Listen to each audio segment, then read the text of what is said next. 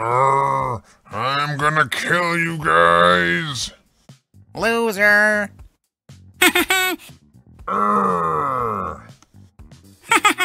He doesn't even know that he's running over the glucose 6-phosphatase sign that we put there. I'm gonna kill you guys!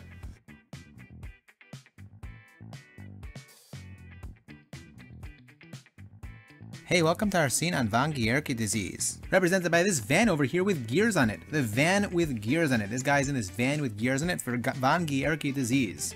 Now, von Gierke disease is glycogen storage disease type 1, represented by the gun over here on top of the van. Gun in our scenes is for 1, glycogen storage disease type 1.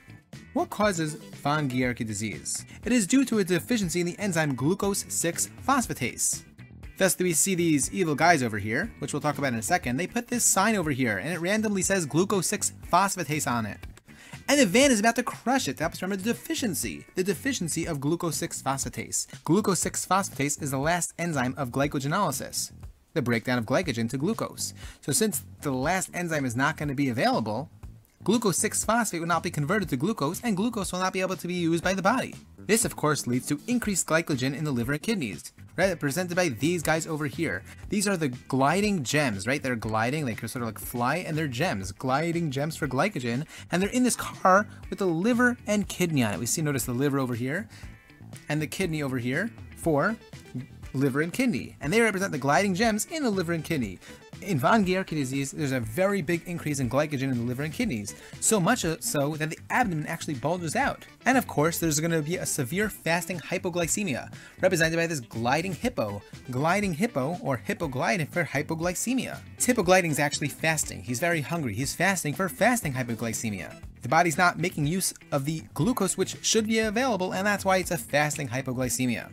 The chocolate here, specifically the Reese's chocolate, is just to help us remember that von Gierke disease is autosomal recessive, as Reese's in our scenes is for autosomal recessive.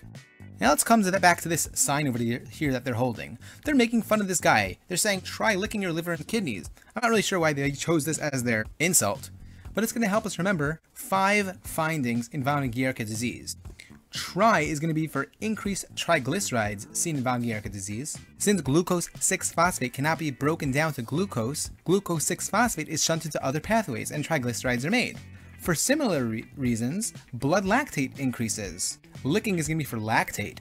Ur is going to be for uric acid, which leads to gout. Uric acid levels also increase as glucose 6-phosphate is shunted to the pentose phosphate pathway, and for other reasons as well. And liver is to help us remember that the hepatomegaly and the renomegaly, as we mentioned.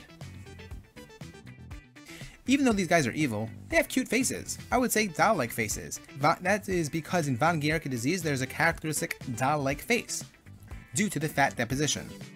Let's talk about treatment for a minute.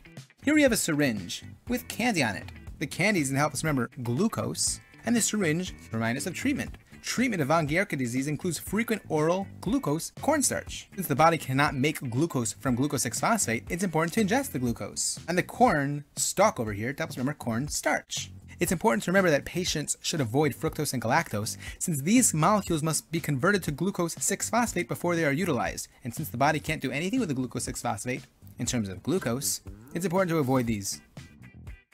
Okay, I hope you enjoyed this scene on von Gierke disease. Alrighty, take care.